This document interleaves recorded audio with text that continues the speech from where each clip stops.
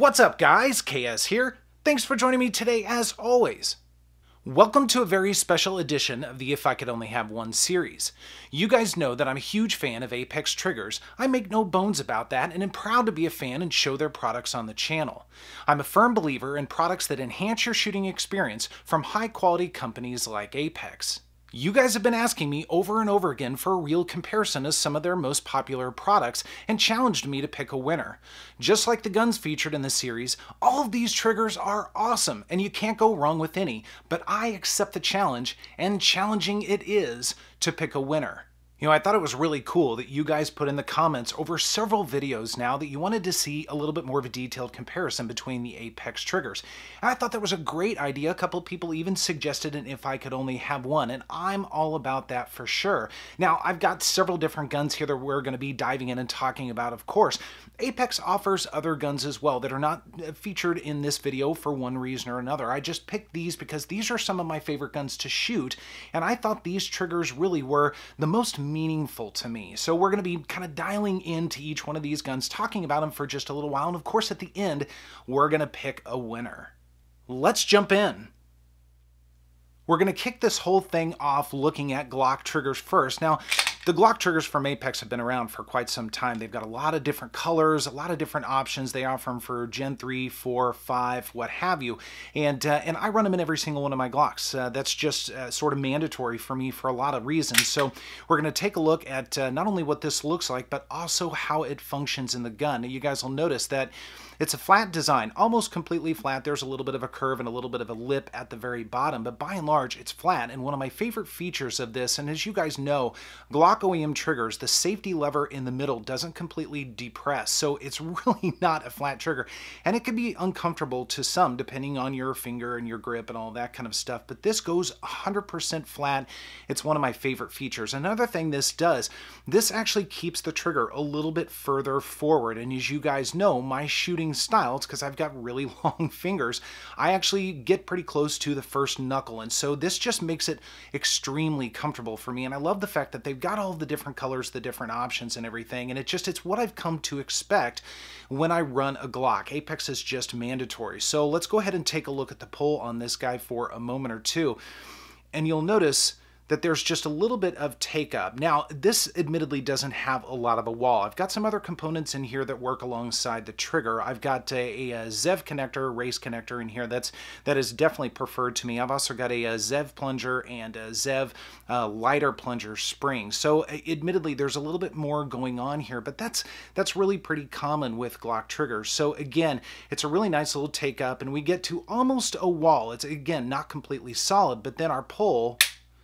there's our break. Now, you know, Glocks are always going to be just a little bit spongy, but basically what this does is it lightens it up, and again, it lengthens where that pull sits, so it sits just a little bit further out, and that's why I love these so much. This trigger is going to come in around 5¼ pounds or so, give or take, and every one of my Glocks runs just a little bit different. This one happens to be one of the better ones, and I commented on that on the 45 video. So again, there's our wall, or at least almost a wall, and there's our break. And one of my favorite things about it is the Glock reset, and Apex really brings it to light. There's a really nice clean snap on that. I just absolutely love them. I mean, I think what they do with their Glock triggers is absolutely fantastic. In fact, I'm working on another Polymer 80 build right now in conjunction with Apex, as well as Steel City Arsenal, and more on that coming at a later time. But you guys will notice this is kind of it's almost gray and it's almost FDE. It's kind of a combination of the two, and I think it's such a cool look going along with this gun. So again, just another offering there, and I run them whether it's a stock Glock or a Polymer 80, whatever it happens to be. I think it's absolutely mandatory.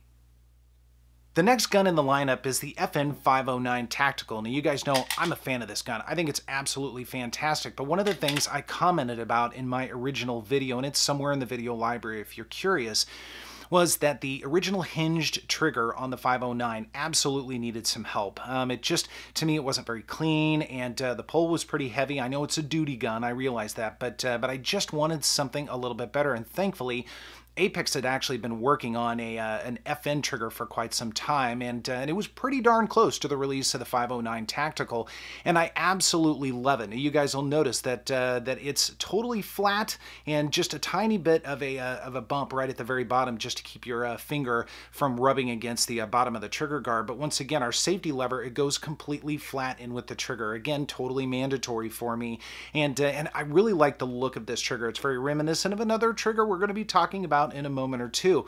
But the styling of it is fantastic. Of course, styling doesn't really mean everything. It's all about the pull itself.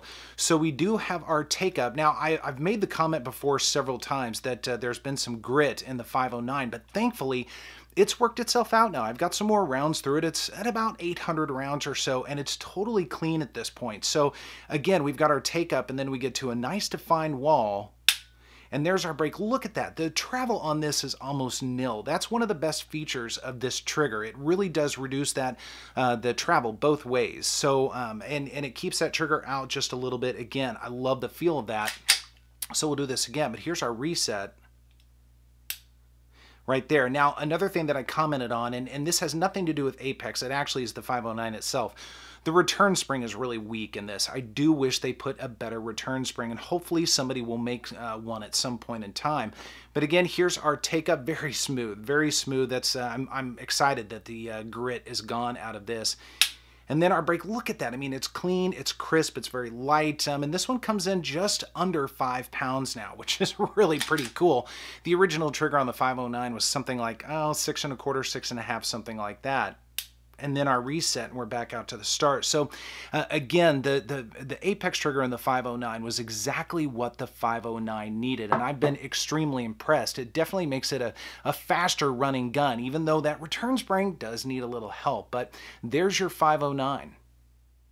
Moving on to the Smith & Wesson Shield 2.0. Now, you guys know this is a primary carry for me, so it's really important that I've got a very good trigger in it, as well as everything else working properly. So it's got the full duty kit in it, and we're going to take a look at that here in a moment. Now, you'll notice that this it's a little bit different than the FN and even the Glock. It's got a little bit more of a curve to it and still a lip at the bottom to guard your finger. And I'll tell you what, I think it's a great feeling trigger. It's got the safety lever, of course, and it goes completely flat. You'll see there's a little bit of a bar that hangs down there. And one thing I was wondering, is that going to rub against the trigger guard? It absolutely doesn't. Everything is precisely milled. I mean, it works just the way you would expect it to. So let's go ahead and pull this a couple of times. Now, I'll tell you what, the take-up on this, although longer than something like that FN, it's incredibly smooth. Now, I expect that out of the Shield. I think the Shield is just, it's a very well put together gun. But once we get through our take-up, we've got a nice little wall.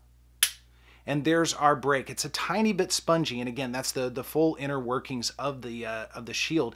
But that brake itself is light and crisp. I mean, it really is about a 4.5 pound trigger, which is fantastic. Now, I know some of you might be saying that's too light for a carry gun. I really don't think so. I mean, as long as you're doing all the right things and being safe, I don't think that's a problem at all.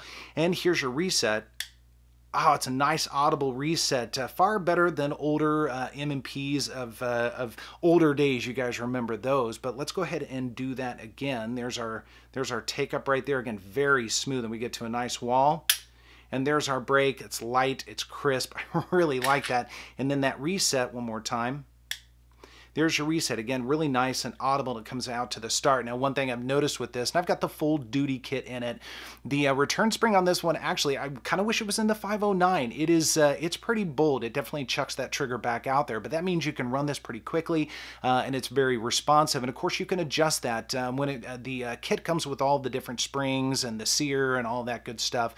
So you can mix and match the stock springs with the springs that come in the duty kit to really dial into your needs. So I may at some point in time go back and put in the stock return spring, because that'll slow it down a tiny bit. But otherwise, again, it absolutely transforms the gun, and it's a great shooting experience. Last but certainly not least, we've got the Smith & Wesson M&P 2.0C. Now, you guys know this is one of my favorite guns in the collection. I absolutely love it. Any excuse I have to shoot it, I will definitely do that. Now, I'm running currently in it a Faxon Gold Nitride barrel that was donated by Faxon. I've got a video on that in the library if you're curious.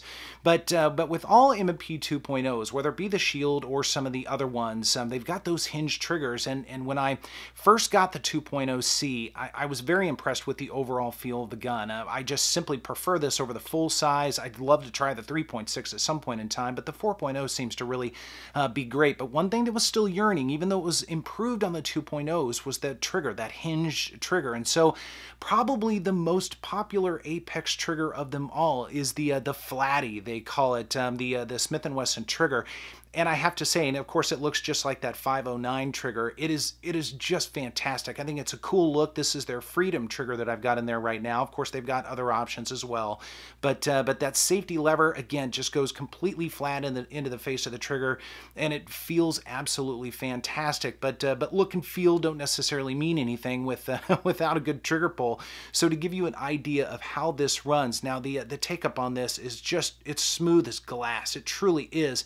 And once you get to your wall, there's your break, and it's incredibly light. This is just over 4 pounds. I mean, I have this kind of dialed in pretty low, and I love it. The shooting experience on this is just fantastic. Now the reset, there's your reset. It's not the most audible of all, but that's a Smith & Wesson thing. Most MMPs really don't have very audible resets, but it is certainly a vast improvement upon older triggers from MMPs. So again, we'll go ahead and do this. That take up, very, very smooth, and we get to our wall. And there's our break. I mean, just so crisp and clean. And then our reset right there, and we're back out to the start. Man, I tell you, of all of the triggers in the collection, this is definitely one of my very favorites. Certainly in polymer guns, you know, Apex just knew exactly what they needed to do to transform these guns from good to excellent, to some of the very best. So I know I'm kind of gloating a little bit. I'll stop that, but I love that trigger. I mean, it really is so much fun. So here we are, guys, and like I said, it's an if I could only have one, so there has to be a winner, and I have to say it's incredibly challenging to pick a winner out of these, first of all, 4 awesome firearms, but also amazing triggers. I mean, again, I have to say, Apex does an awesome job. They know their craft, they know their science, probably better than most, and I know that's a bold statement, I realize, but I'm a firm believer without question. Now, when I think of all these guns and think about the experience with them, and trying to dial into a winner, it can be very difficult, because as I'm shooting these firearms with these triggers in them, they're just great experiences. Now, the one that I have the least experience with, I will admit, is the FN 509. I'm still getting used to it. It's fantastic, of course. It's a vast improvement upon the stock trigger. There's no doubt about it. But I'm still kind of working through that. And then as far as the shield triggers, I mean, the shield is fantastic. It really has made the shield a much better shooting experience, and it's been great. I definitely need to work on that return spring just a little bit, but that's not too big of a deal. I mean, it is certainly manageable one way or the other. I really enjoy that experience. And then Glocks, of course, like I said, I run Apex in all my Glocks. I'm very used to that feel, the way the Apex works, how it keeps your finger just a little bit further out in the trigger guard. That's really important to me. So they've definitely honed in on their craft with Glocks. But I have to say, again, if I have to pick a winner, and it's an if I could only have one, I have to give it to the Smith & Wesson M&P 2.0C and the Flatty trigger, again, this Freedom trigger right here. It truly transforms the gun. I mean, it just makes it from a good gun to an amazing gun and an amazing experience. And I know a lot of people run with the Flatty trigger in their M&Ps, whether it's a 1.0 or a 2.0, and a lot of the different looks that they've got, different colors, varieties, that sort of thing. They've even got ones that are a little bit more curved as well, if you're into that. But I have to say, if you have not tried an Apex trigger in a Smith & Wesson 2.0, I highly encourage you to do it. And that's the same with all of these. I mean, it really, the experience with all of them is fantastic. But if I could only have one, it would absolutely be the Flatty trigger in the 2.0. It just is such a great experience, and I love talking about it, and I love shooting it even more. So guys, I'm really excited to hear what you have to say about this, your experiences with some of the different Apex triggers, and if you agree with my decision or not, and if not, why. So I'm really looking forward to that. Love having a conversation with you guys. Thanks so much for joining me, and I will see you next time.